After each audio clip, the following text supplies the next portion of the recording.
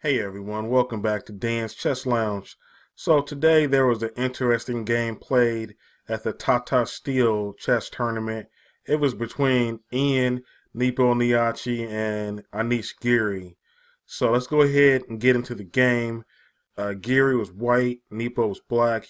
Giri played e4, d6, d4, knight f6. You have a Pirc defense here. And it was sort of a surprise that he played that, but in the post-round interview, Nepo said that most chess players now on the high level, they study a lot of Sicilian Najdorfs, they study a lot of Berlins and the Ruy Lopez, but so he was hoping by playing the Pirc defense that it would kind of catch Giri off guard a little bit and he wouldn't be as prepared for it. So one thing that I do know though from playing the Pirc is that it's definitely a counter puncher's opening because you're going to get hit with a big attack and you need some strong nerves to be able to hang in there and to survive it. But let's see what happens in this game here. Knight c3, g6, bishop e3, a6. a6 prepares black to go ahead and expand on the queen side with b5 and then potentially b4, which would remove the knight here, which is protecting the pawn there on e4. Queen d2, and then white's playing here. White wants to castle queenside, and then he's going to throw everything at the kitchen sink. You know, the bishop is going to go to h6 to attack the potentially fianchettled bishop.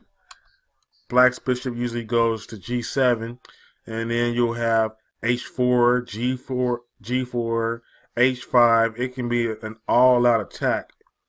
So that's why I say you need nerves of steel to be able to play the Pirc defense well these days. b5, f3, and f3 there's just solidifies the pawn on e4. If he was able to get b4 in, now e4 is still protected. Knight b d7, developing queenside castle, safety. Knight b6, g4, there he goes. He's starting with his push. Bishop b7, knight h3, knight fd7. Black's doing some maneuvering here. Bishop e2, e6 is a good flexible move here. Bishop g5, attacks the queen. Bishop e7. Now, normally the bishop goes to g7, but this is a good square for the bishop to go here to block the attack on his queen. Also, it would be advantageous for black to maybe trade off some pieces here, because if you look at his structure here, he's a little cramped. You know, he's lacking on space, whereas white has plenty of space. Queen e3. This was like a waiting move, sort of. It's almost like a wasted tempo, though. Bishop takes bishop. Knight takes. a6 kicks the knight. And now if you look at the position here, queen h4 attacking the unprotected knight, black is doing much better here. He has a little bit more room. The knight goes back to f2 and he castles. And black is absolutely fine here. He's got more space because he doesn't have all the pieces that he's had. He was able to trade a piece off. His king has castled into safety, so he's doing just fine here. f4, Giri is taking more space. If you look at all the squares that these pawns occupy, like geez, you know, Giri is really pushing his side, trying to cramp black. f5, bishop f3, and now you have b4, attacks the knight there, so the knight has a few squares that he can retreat to, preferably knight b1. And in the game here, Giri played e takes f5, and this is a piece sacrifice. He's saying to Nepo, go ahead, take my knight. And sure enough, he does. He takes it. B takes knight, And then Giri gobbles up that pawn on e6. C takes b2 check. And the king slides over here to b1. Now, if you're wondering why didn't the king take that pawn there, well, if he takes the pawn, then his king is going to be a little exposed. But more importantly than that, if he takes the pawn, then there's a tricky fork here. Knight c4 forks the queen and the king. So that would be a costly mistake. Better than that, though, if we go back a few moves here, instead of the piece sacrifice, a better continuation would have been for Anish Giri to just play knight b1, right? The knight's under attack. So retreat the knight back to b1. Takes, exchanges here.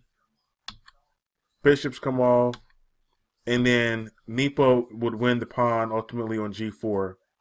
So Anish would be down one pawn here, but the knight could always reroute back into the game here.